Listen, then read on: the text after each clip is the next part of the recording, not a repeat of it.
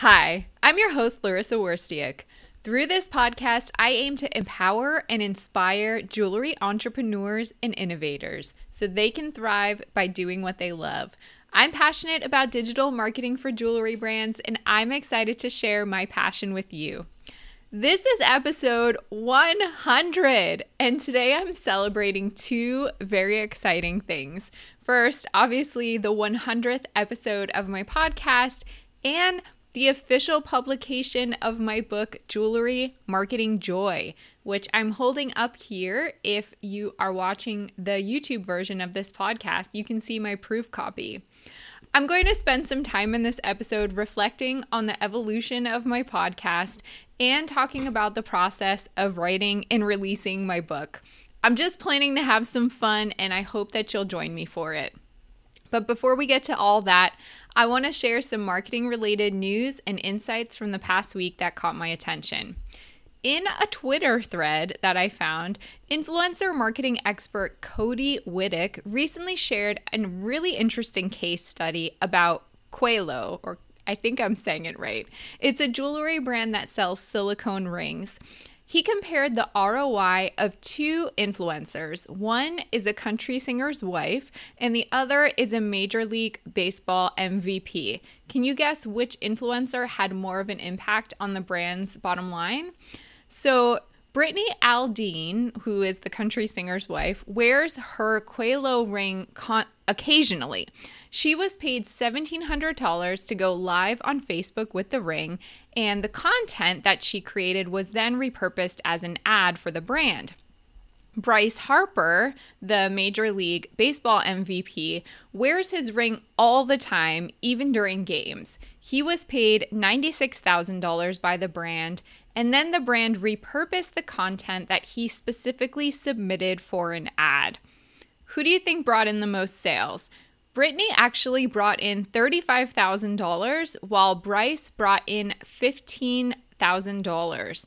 This is a great example of how micro-influencers can work, especially if the people that you choose know how to create high-quality content. On the latest episode of the podcast Retail Gets Real from the National Retail Federation, Ian Black, director of retail at Shopify, shares how the Shopify team is utilizing omnichannel to help retailers and brands of all sizes tell their stories and connect with customers. Shopify is really ahead of the game when it comes to offering tools that help the businesses that use their platform get in front of the right customers, no matter where they are and how they want to buy. You can search for episode 189 of the podcast to listen for yourself. There's a lot of really great insights in there. Do you rely heavily on Facebook ads and other targeted advertising to get in front of the right customers?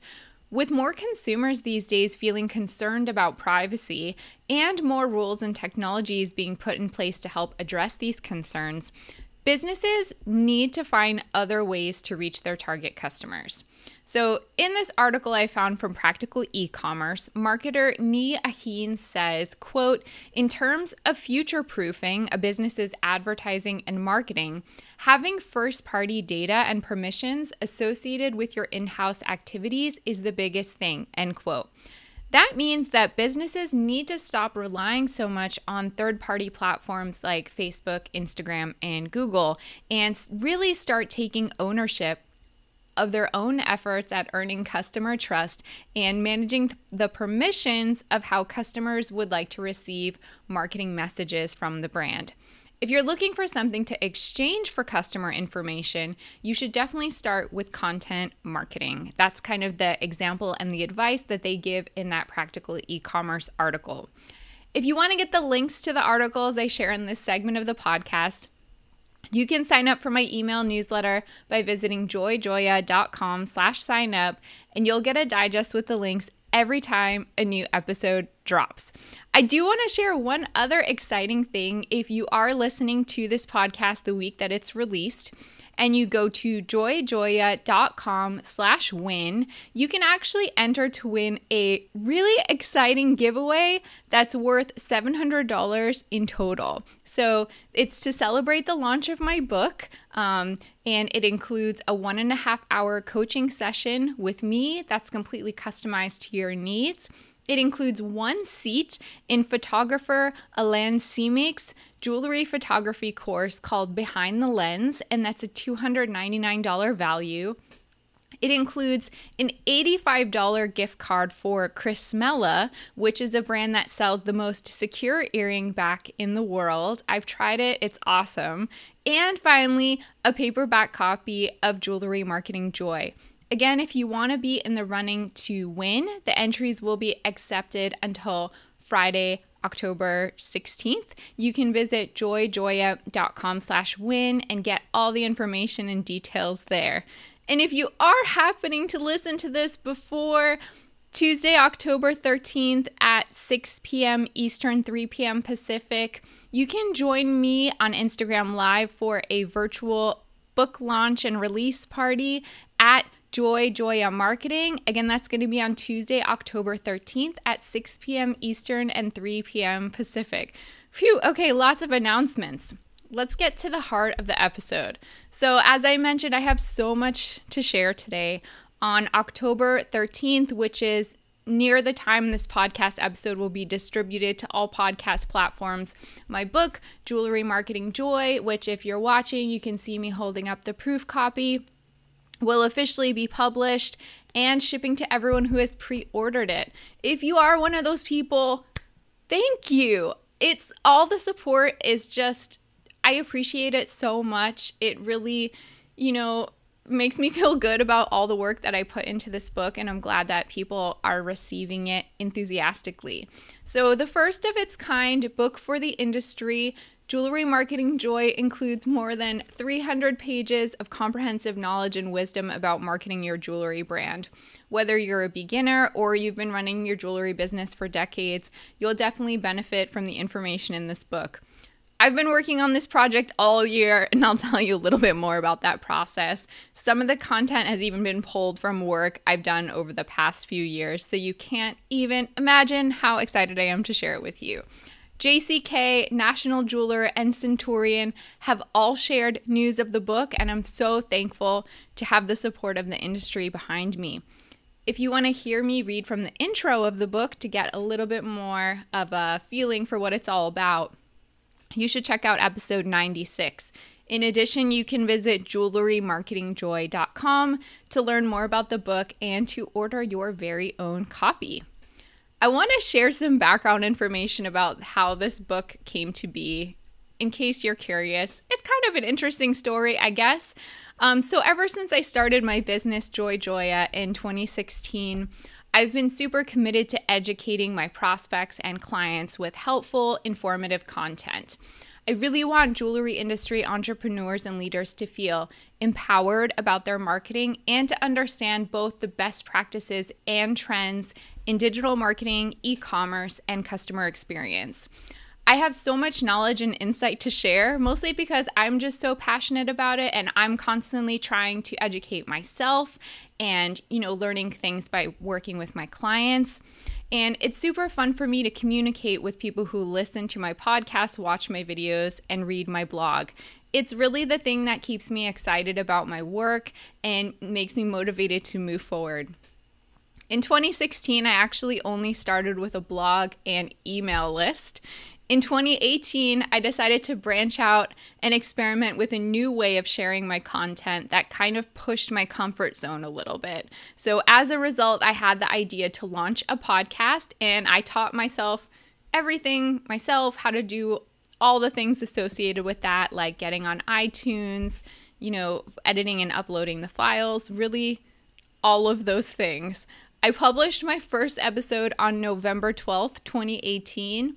And the title of that podcast episode was How to Prepare Your Jewelry Marketing for 2019. Can you even imagine? 2019 was like a whole different place and time. You know what I mean? I'm honestly afraid to go back and listen to that episode because I know how far I've come and how much I've learned in my podcasting journey over 100 episodes. Since that first episode, I've covered such a wide range of topics, and I've even had the chance to interview so many amazing guests, including photographer Alan Simic, who's included in the giveaway I mentioned earlier, jewelry pricing and product development expert Nan Lung Palmer, Tracy Matthews of Flourish and Thrive Academy, and jewelry social media marketing expert Liz Kantner, just to name a few of the people I had on this podcast. Wow, even when I think about all of that, I can't even believe how lucky I am to have the experience to gain knowledge and insight from all of these people and be able to pick their brains and subsequently share all of that with you. So if you think you've learned a lot from this podcast, I can promise you that I've probably learned at least 10 times more than you have. It has been such a humbling and enlightening journey that requires me to constantly be open-minded and trust the process always. Earlier this year, in the midst of COVID, I decided to launch a video component of my podcast, which you can find on YouTube if you're not already watching this episode. I've done a lot of really challenging things for the sake of my business since I first launched it, but I have to admit that video, if you can believe it, has been one of the biggest hurdles so far. It does not come easily to me. I have such a new appreciation for people who do it well. I think it is so hard to do video well. And I'm lucky to be in Los Angeles, where I have friends who work in entertainment, and I pick their brains all the time for ideas and help. And I still find it to be an ever-evolving journey. Needless to say, all these years of developing content have given me so much to potentially include in a book.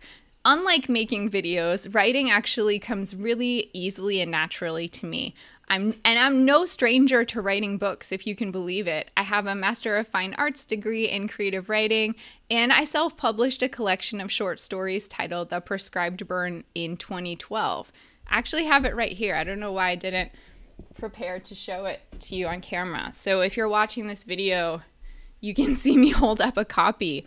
You can find it on Amazon if you're curious.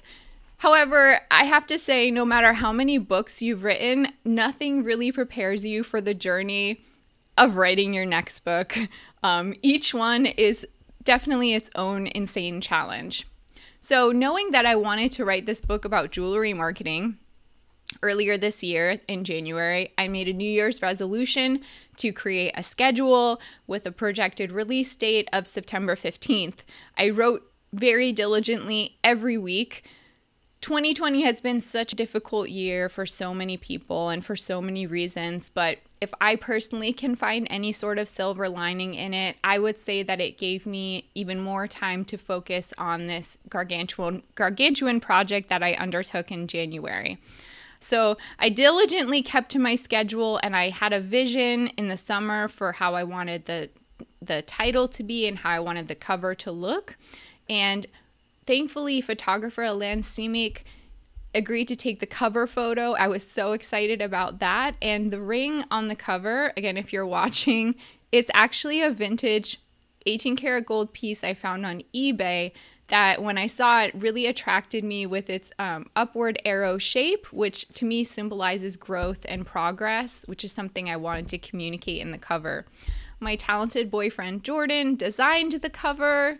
So beautiful. I did all the interior layout and editing and proofreading and file preparation and research about best practices for releasing a book.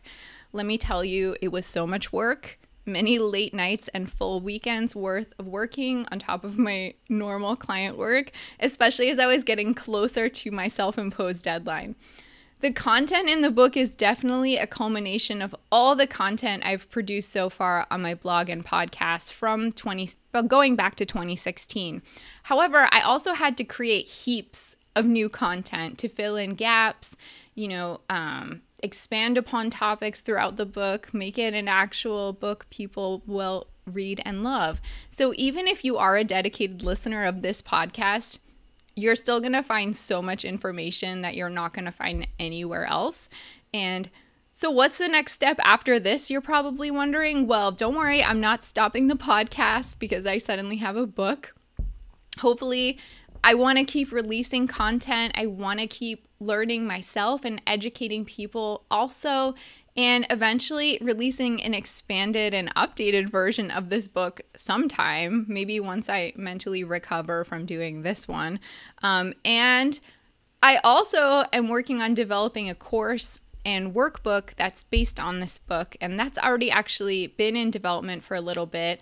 I'm really excited to share that with you in the coming months also. So it'll be like a whole comprehensive educational system, and I'm really happy to be moving forward with that project. So thank you for following me on this journey so far. I hope I've been able to help you grow and build your jewelry business, and that I can continue doing that. If you can take a moment to leave a rating and review of this podcast, I would really appreciate it. In addition, once you get your copy of Jewelry Marketing Joy, if you can leave a review on Amazon, that would truly mean the world to me. And I wouldn't even be able to tell you thank you enough. So thanks all for listening, for watching, for reading, however it is you access my content. You can always email me, Larissa, that's LARYSSA @joya.com with your questions, comments, or feedback, and visit jewelrymarketingjoy.com to find out how you can order your very own copy of my book.